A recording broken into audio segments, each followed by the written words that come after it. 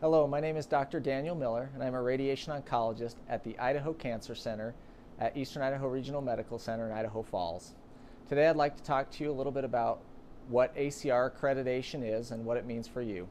ACR accreditation is a board of accreditation by the American College of Radiology. It is the oldest and most widely recognized body of accreditation for radiation quality and safety throughout the United States.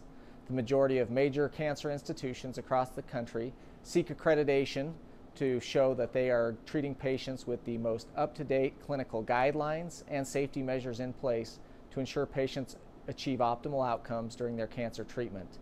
Here at the Idaho Cancer Center, we are the first and only ACR-accredited radiation facility within the state of Idaho.